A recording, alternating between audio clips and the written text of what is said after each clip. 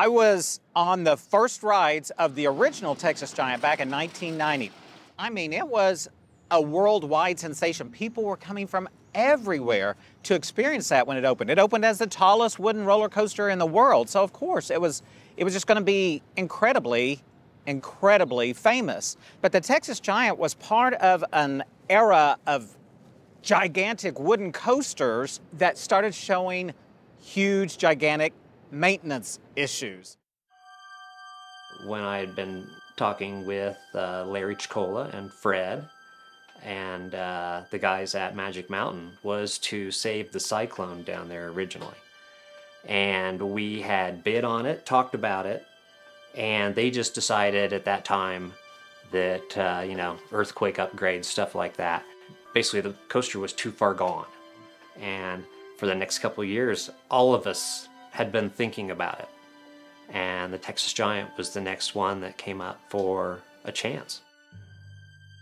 Steve Martindale was the general manager, and he said, I can't picture the park without the Texas Giant, but I can't picture us running it the way it is now. Six Flags Over Texas called and said, well, we need a traditional retrack on the Texas Giant for our 50th anniversary.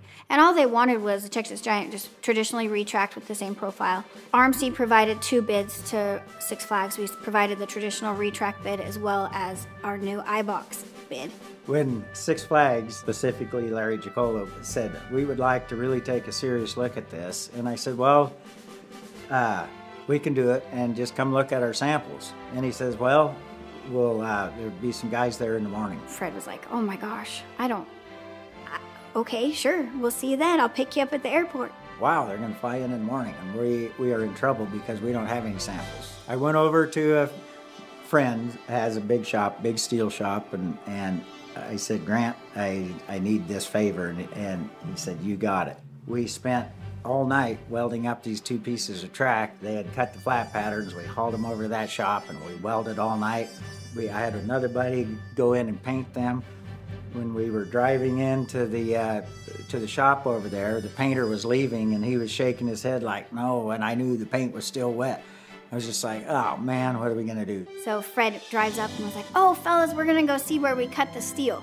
Went to my other buddy's shop, and we were showing them around, and a couple hours later we went back to the shop where we welded the samples up. Then they come back and they see the iBox track, and it looked good. It was in our parking lot and it was perfect. And my dad was like thrilled. He was so excited to show it off.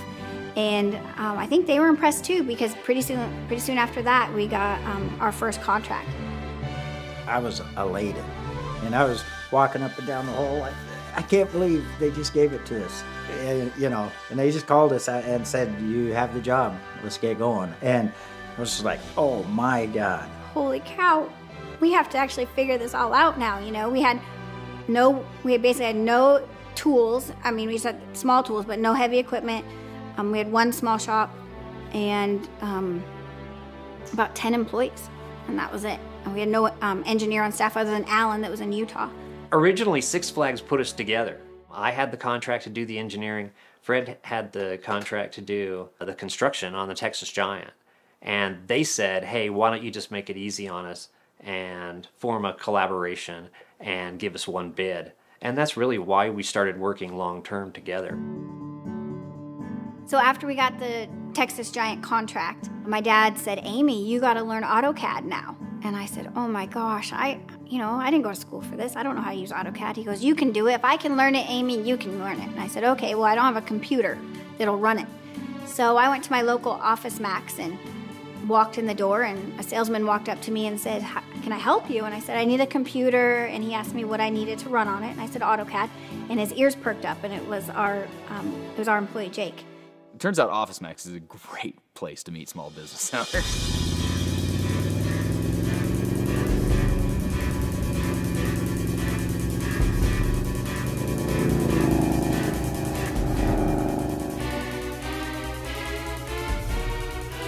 I got my master's degree in architecture.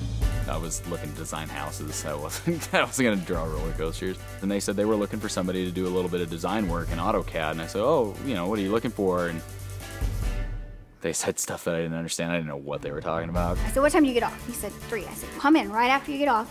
And I said, don't dress up, don't wear a tie. You just wear jeans and a t-shirt, whatever you want to wear, and come talk to me. And my dad, and he said, are you serious? And I said, I'm dead serious. Fred did a lot of, can you get her done? And what do you think? And all that. And well, at the time, I needed a better job. So I was like, yeah, sure. I had no idea what he was talking about. And so Fred said, you have the job. And Jake and my dad and Alan figured out how to manufacture eye lock strap.